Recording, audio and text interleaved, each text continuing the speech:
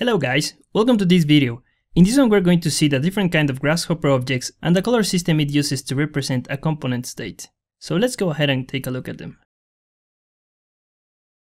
Basically, Grasshopper is made out of three things. If you manage to keep this in mind, you'll come to realize that Grasshopper is actually a very simple software to understand. These are the three main types of components we have in Grasshopper. The first one would be the parameters, which you could think of them as the variables in a programming language. These ones are used to store the different types of variables you can work within Grasshopper.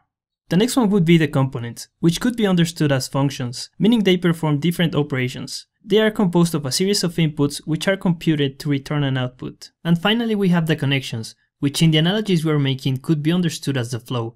So the connections are the links between parameters and components and dictate the logic and relationships throughout the algorithm. Another important aspect of Grasshopper is that you always work from a left-to-right logic, which means that your parameters and components will always receive their information from the left side and return their outputs on the right side. This will make that your algorithms or definitions always go to the right side of your canvas. Grasshopper also uses a color system to indicate the current state of a component. For example, components with a gray color indicate that our component has already the information it needs to work and that we can work with it.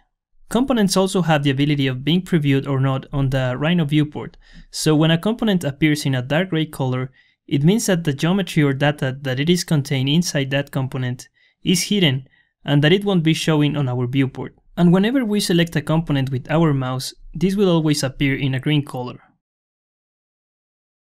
You can also enable or disable components in Grasshopper. A soft gray color indicates that our component is disabled. So instead of just hiding the information from the viewport, you actually switch off the component so it stops sending or receiving information. The orange color is the default state of every component when you drag it into the canvas. This color means that our component does not have anything referenced into it or that it's still missing something to be able to work. And finally, when you see a red color on a component, it means that there is something wrong with it. Most of the times it means that one of the inputs it's receiving is not of the correct type. So now let's go into Rhino to review all this information. Let's start with our parameter objects. So I'm gonna go to my parameters tab and then select one of the items that I have here and drag it into my viewport. So now we have our parameter inside our definition. And as you can see, this is a very simple box which doesn't have any inputs or outputs indicators, which means that its only function is to store information, which in this case would be points, as this is a point parameter. Okay, so next thing I'm going to do is to go to my surface tab and select a component, for example, this one that I have here. Okay, so this is how a component looks like, and as you can see, it's different from a parameter because it has a set of inputs on the left side and then an output, in this case, on the right side, which means that this component will take a set of 4 points and then create a surface with them. So what I'm gonna do next is to create those 4 point parameters, and I can do this by simply copying this one. So I'm just gonna type Ctrl+C and then Ctrl+V to paste several copies of it.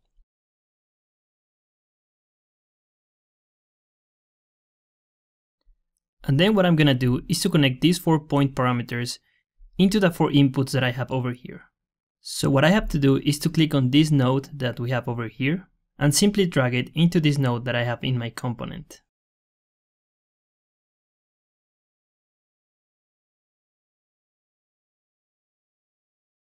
If you would like to unplug any of these parameters, what you have to do is to place your mouse on top of the output you want to disconnect, then press and hold the Ctrl key and you'll notice a red arrow with a negative sign. Then you just have to right click and drag the connection backwards. So this will remove the connection. So if you remember from my previous explanation about the color system, all my parameters and component are in orange.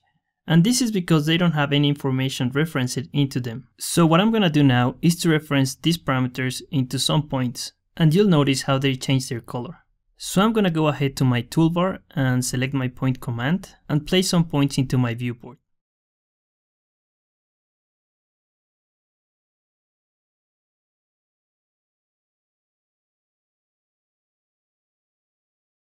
And then to reference these geometries into my Grasshopper definition, what I have to do is to right click in my parameter and then go to this option that says set one point, and then simply select one of my 4 points. So now as you can see, this parameter has changed its color to gray, which means that now it has a point referenced into it. Okay, so I'm gonna go ahead and do the same for the rest of my points.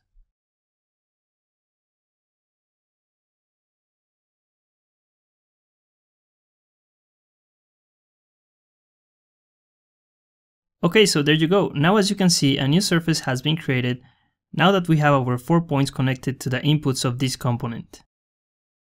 So by now you may have realized the way in which Grasshopper works, where you start creating some relationship on your Grasshopper canvas and then you start previewing them on your Rhino viewport. So one of the main aspects of this software is that any change I make to my referenced geometries will inform my definition in real time and automatically update it. So for example, if I move this point, my surface automatically updates according to the new position of it.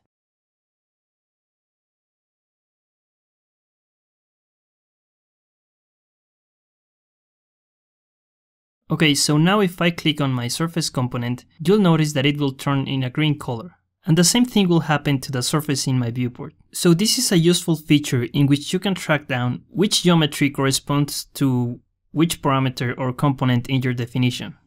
So for example, if I click on my point parameters, you'll see how those points are also being displayed in a green color.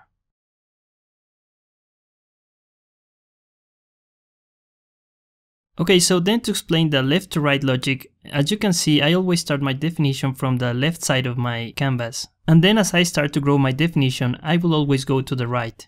So for example, if I would like to divide this surface in points, I could call, for example, a divide surface component. So it would be this guy over here. And then this component will ask me for a surface to divide. So I would just plug the surface that I have here. And then by default, it creates a grid that goes 10 points by 10 points. So now we can see these points displayed on our viewport. Okay, so now let's say that I would like to move these points upwards in a Z vector. What I would do is to call a move component, and I will put it to the right side of my divide surface component. So as you can see, this component is orange, as it doesn't have any information referenced into it.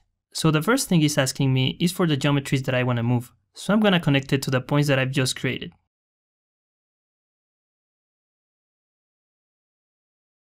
And then it is asking me for a vector. So in this case, I'm going to call a Z vector, as that is the direction I want to move my points.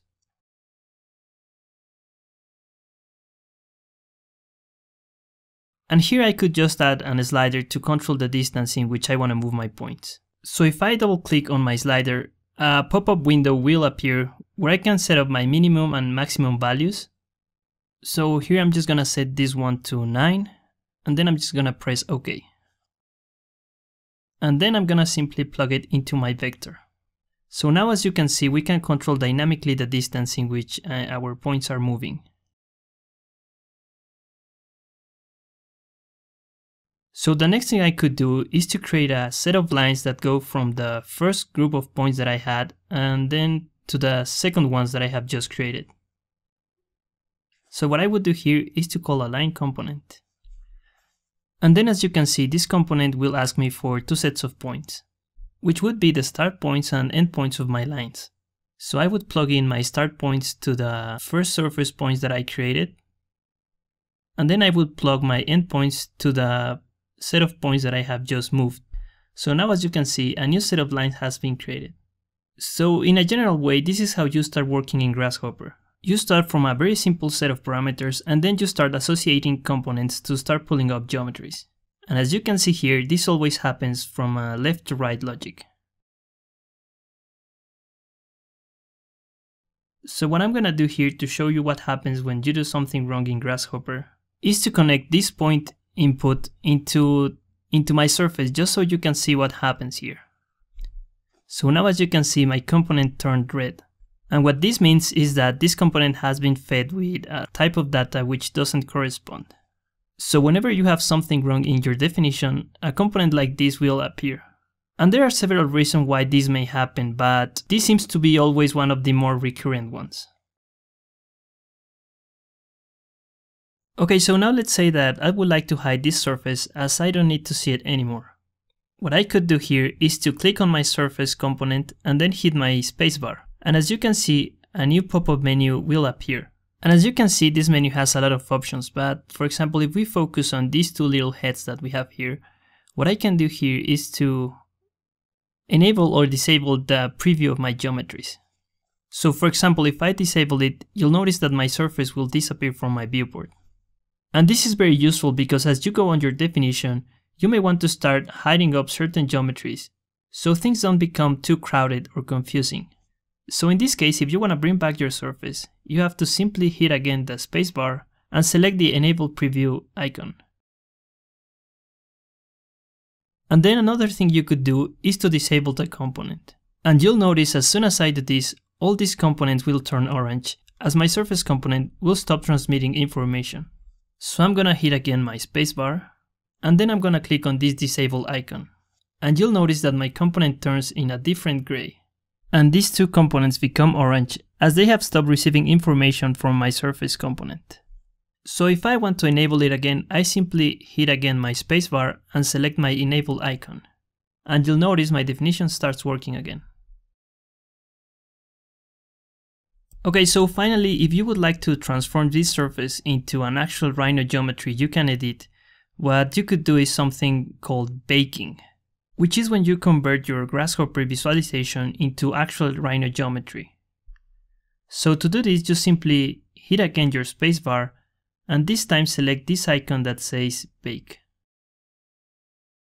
And then if I hide my preview surface component and go to my shaded view, you'll notice that now we have a Rhino surface which we can use to edit it or treat it like any other normal Rhino surface.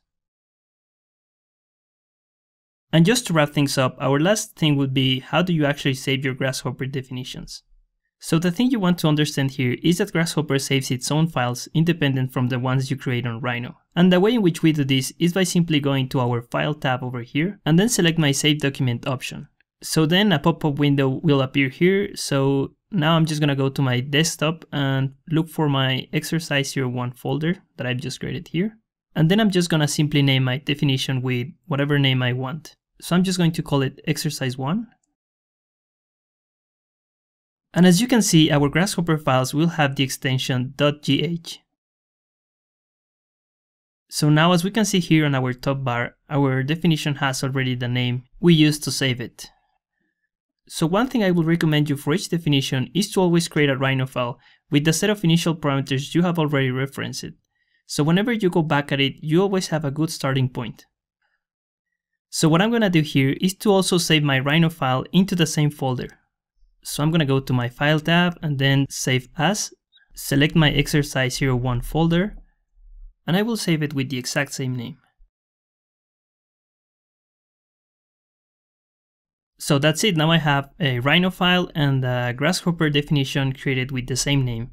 So whenever I go back to this definition, I can always start working wherever I left my project.